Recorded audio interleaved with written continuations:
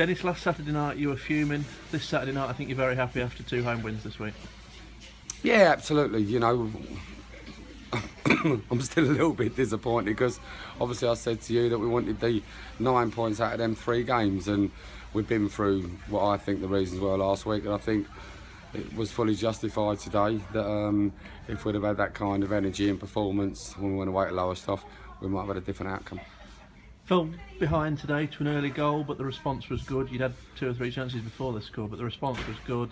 And once you got yourselves level, you were really back into control of the game. Yeah, I think that was a big difference today. You know, last week I couldn't see us scoring, but going 1-0 down wasn't a big issue because it's so early in the game, and we could have been 2-0 up in the first 5 minutes with Pidgey's header and Sands' 1-on-1. So I knew there was goals there for us, and it was so early in the game. So it wasn't a case of panicking, just keep plugging away. And I thought we'd done that all day, and I think in the end, run out worthy winners.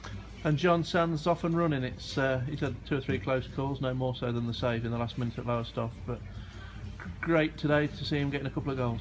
Yeah, I think he's going to be a big hit with the fans. He is already, because he's one of them old-fashioned centre forwards that will run, chase everything. Yes, he's got an eye for goal and finish chances, but he's like an old-fashioned centre forward, and fans love people like that. So once he keeps getting games under his belt, he'll get better and better. But you know, Lewis Hilliard coming into the team has just showed unbelievable composure and quality, which has made a big difference to us as well. You know, he's got 2 goals now, I think, in 3 games. So you know, Hilliard's adding goals. You know, Sands now adding goals. Jonah coming off the bench and getting a fantastic goal, great composure with a nutmeg and a good finish. So all round, with Dow out, the strikers are you know, on form and scoring goals. And like you say, you need these players to contribute when the player who's contributed so many of your goals over the last 18 months is sidelined.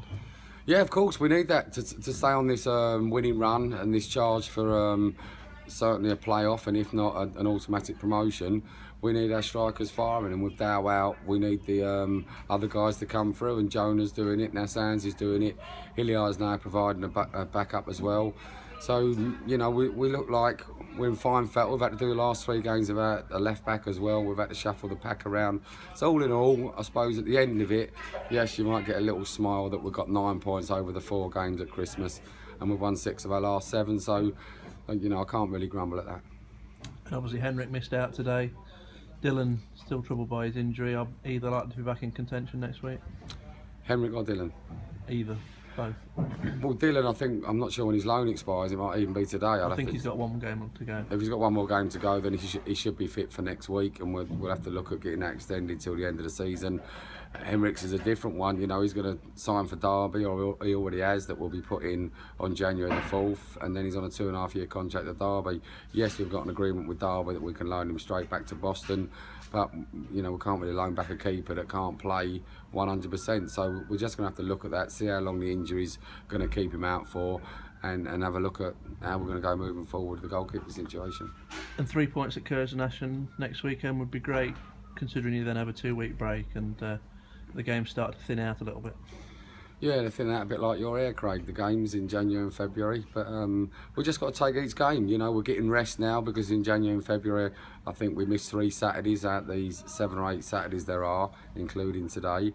So we just got to take it game to game, try and win our Saturday match next week against Curzon, then rest up, prepare properly for the next game against Hendersford, and look to win that at home. So we're in a good position. We can rest up, we can go week to week. We just got to keep getting the 3 points, and them games in hand will mean nothing. I mean, if you go back before Christmas, Tamworth were a point behind us with 3 games in hand, and now they're 11 points behind us with 3 games in hand. So they have to win all 3, and they're still behind us, and they're in 7th. So we're pulling away. It looks like it's 5 from 6, unless somebody outside of the top 7 can do something miraculous. So we're in a good position. We just got to keep winning our football matches and see whether we end up with a playoff spot or whether we end up with the big bacon.